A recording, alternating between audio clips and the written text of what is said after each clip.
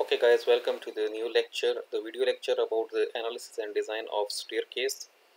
This lecture basically consists of two parts. In the first part we will try to understand different terminologies, and in the second part we will try to solve some numerical examples. What are stairs? Stairs must be provided in almost all buildings, we all know that, right? So in order to provide the stairs, we should take care that it should be within the desired limits, keeping in mind the requirements of different buildings. For example, the requirements of residential buildings are different to that of commercial building or the hospitals, etc. Okay, so stair must be provided in almost all the buildings, either they are high-rise building or low-rise building. Even if adequate number of elevators are provided, stairs consist of rises, runs, and landings. The total steps and landings are called a staircase. Okay, the rise is defined as the vertical distance between two steps, and the run is the depth of the step. The landing is the horizontal part of the staircase without rises, as seen in figure 1. Here you can see that uh, this is, for example, come to the 1b. You can see that this is the landing portion, this is staircase, right, which consists of rise, the vertical distance, and run, the horizontal distance. Okay, and this is again a landing. So the normal dimensions of the rises and runs in a building are related by some empirical rules. For example, the rise plus run should be equal to 17 inches, 2 into rise plus run should be equal to 25 inches, and rise into run should be equal to 75 square inches. Okay, these are some empirical rules. The rise depends on the use of the building. For example, in public building, the rise is about 6 inches, right? Whereas in residential buildings, it varies between 6 and 7.5. The run is about 1 feet in public building. However, it varies between 9 and 12 in the residential buildings. So different buildings have requirements of different types of staircases, right? In general, a rise should not exceed 8 inch or be less than 4 inch, and the number of rises is obtained by dividing the structural floor to floor dimensions by the assumed rise. So you can see that this is the loading arrangement that we assume. For example, if the staircase is supported here and here only, so we have assumed the supports at the ends of the landings, right? So a complete staircase analysis will comprise of these two landings and this inclined part. Okay, so the span length will vary, will be from this point to this point. This will be the total span length, and we have to apply the UDL on this entire length, and we have to analyze for this type of load. Okay, this is the plan of our staircase. The section CC will be discussed in figure 3, so don't worry about that. Okay, now types of stair. There are different types of stair. The most simple one is a single flight stairs. Now you can pause this video and read it out by yourself. I will just make you understand by use of figures. For example, this is a single flight stairs.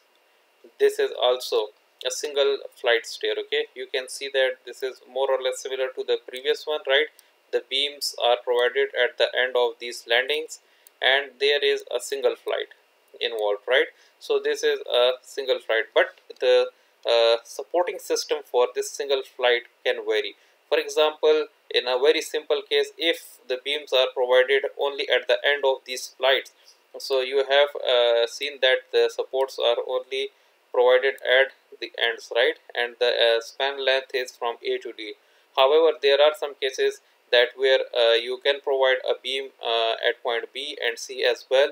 In this case, the span length will be from B to C, right? And the requirements will reduce, right? The bending moment requirement, the shear force requirement, everything. Also, there are possibilities that whether at B or whether at C you provide a support to reduce the span length. So in this case, the span length will be from B to D, and in this case it will be from A to C, right? So these are the different arrangements of the supporting system. Figure 3 is basically that section CC of figure 1. If you remember, these are the steps supporting by the stringer beams, right? The stringer beams are provided and they are supporting these steps. right? The second type of stairs is double flight stair. As you can see, it is a double flight stair, and you can see here as well that a closed well and open well. This is called a closed well staircase, and this is called open well staircase, right? This is a first flight and this is second flight, and these are the landings in both the cases, right? So these are also type of double flight staircase, and this is the cross section. If you cut it here, for example, if you cut at CC, or no, not CC but at BB, it will look like this. This is the section BB, right? You are going this way, this is the landing, and then you are going up, right?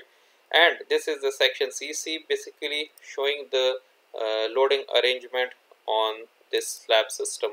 Why it is like this? Because for example, this is section BB, right? Because if you look at this flight, the half of the load is transferring to this landing and half of its load is transferring to this landing. Okay, so here the landing is getting half of the load from the flight, and this landing is also getting half of the load from the flight. We are just assuming this portion, right?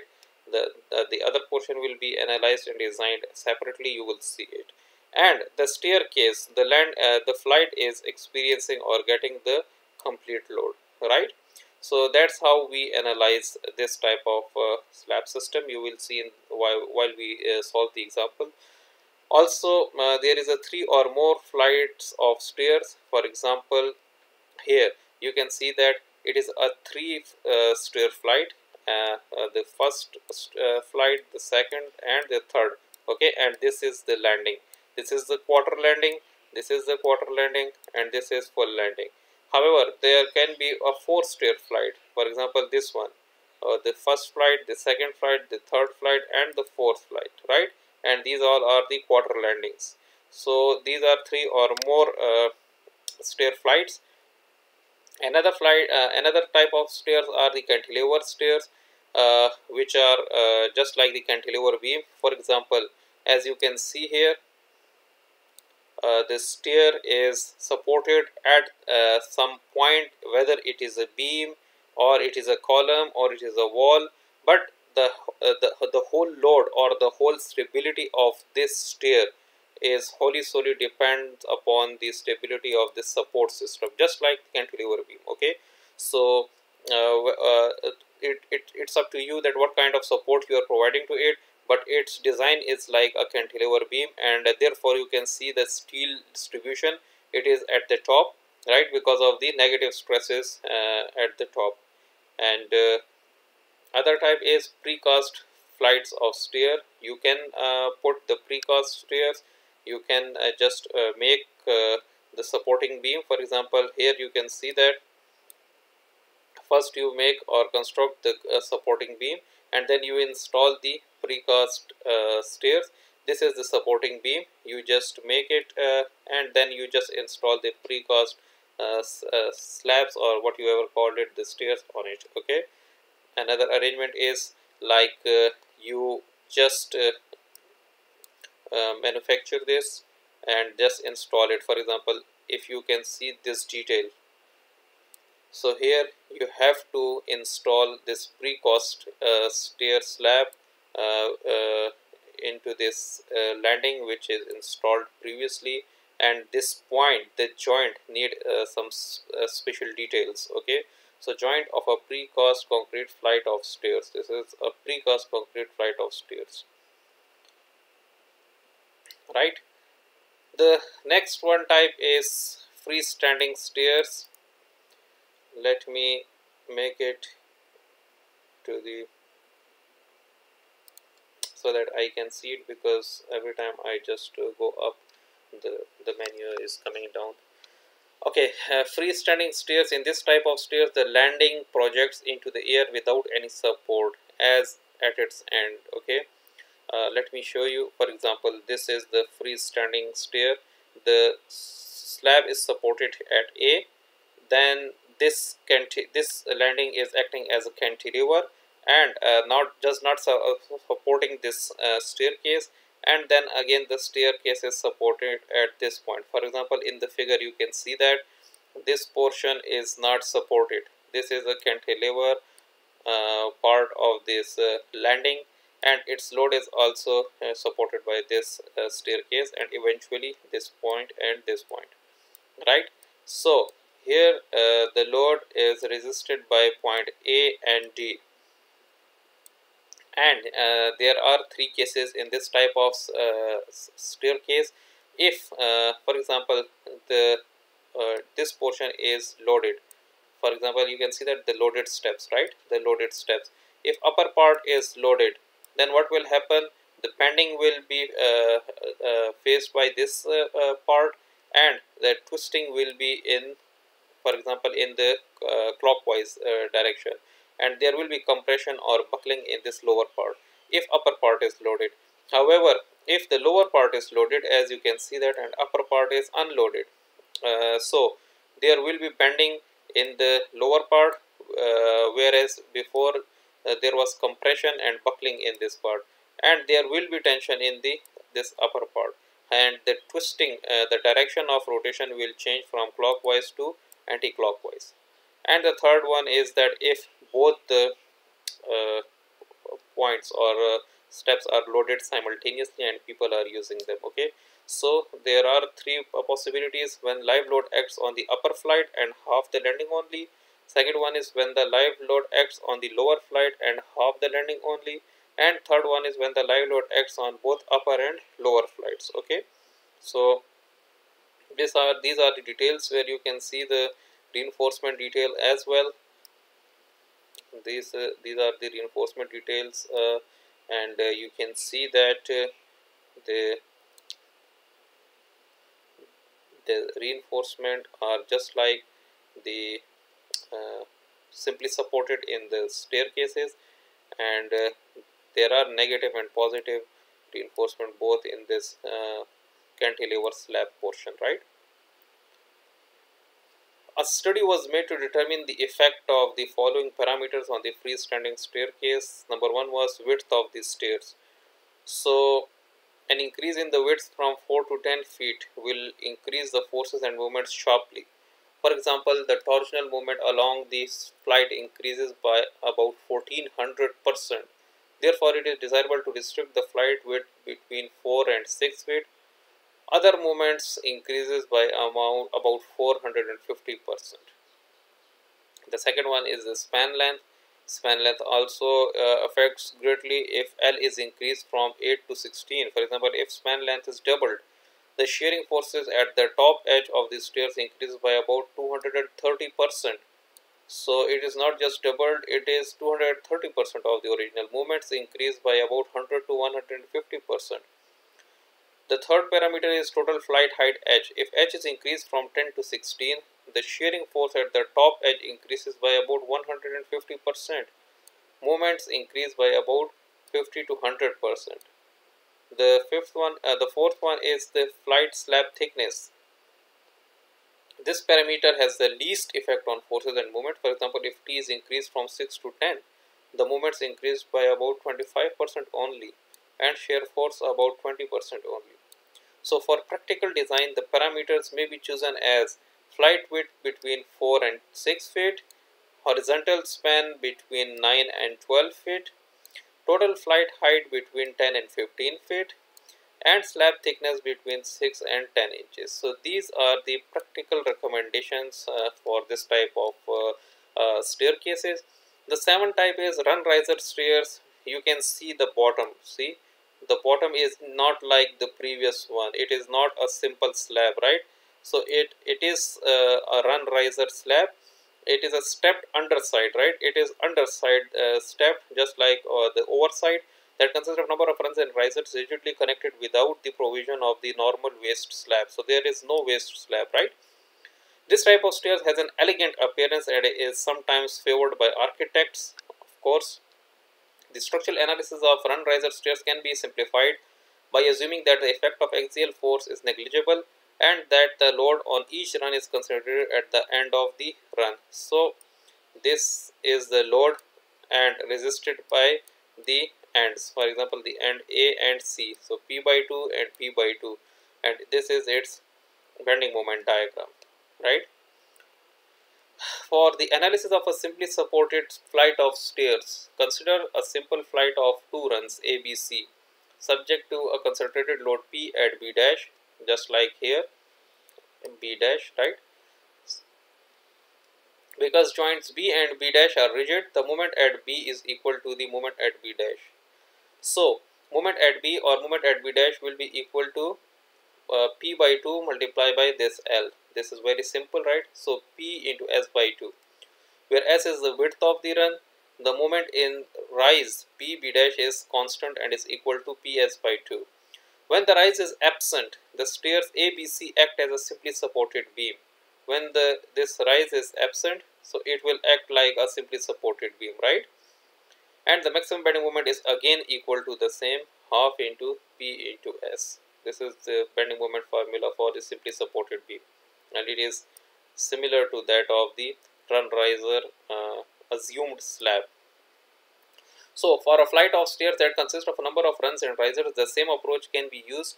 The bending moment diagram is shown in figure 15a. You can see this, right? This is the bending moment diagram for this run riser approach. The moment in B dash is constant and is equal to the moment at point at joint B, or 2 into PS. Similarly, MC is equal to MC dash, MD is equal to MD dash, ME is equal to ME dash, right? So you can see that here it was 2 PS, again here it is 2 PS, at the middle it is 3 PS, right?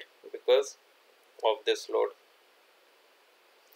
This point, this P is resisted by C as well as A, alright.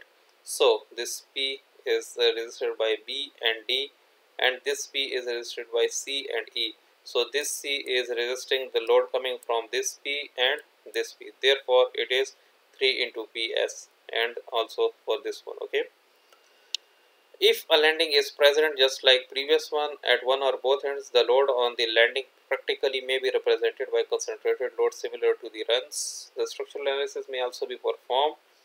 For example, figure 15b. So in this case, you can assume it as a simply supported load, and the bending moment diagram will be like this one, subjected to uniformly distributed load. This was subjected to the point loads, and this is subjected to the uniformly distributed loads. If the stair flight is fixed or continuous at one or both ends, so this will be the formula.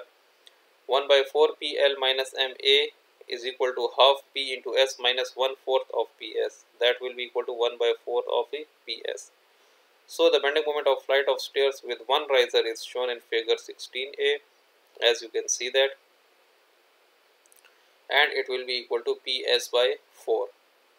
And for a symmetrical stair flight, for example this one, it is equal to 1 by 12 of PS into n square minus 1, and when you put the value of n to be 2, so it is equal to the same one, PS by 4. As you can see here, it was PS by 4. Alright. For further details, you can just read out the text. The 8th type is the helical stair. I think this is the last one. A helical stair is, as you can see, that spiral in shape, and there are some details that you need to know about it.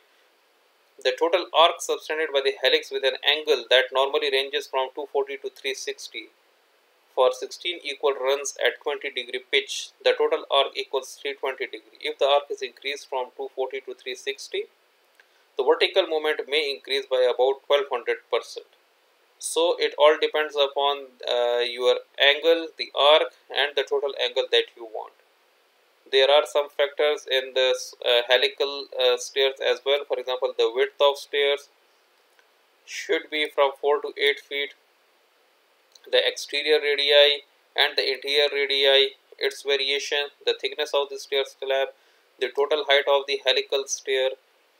So based on this study, the possible practical dimensions may be chosen as the total subtended arc between 120 degree and 320 degree, stair width between 4 and 6 feet, stair slab thickness between 6 and 10 inch, and stair height between 10 and 15 feet. These are the practical dimensions that will work perfectly for you.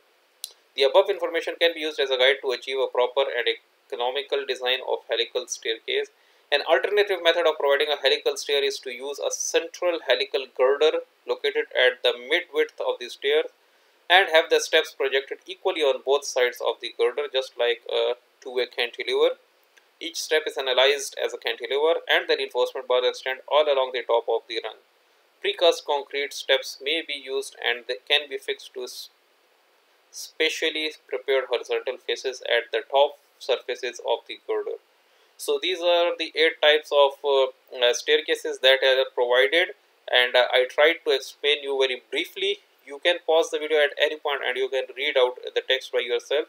In the next video we will solve examples and we will try to understand how the design of staircase is performed. Thank you very much, and see you in the next video.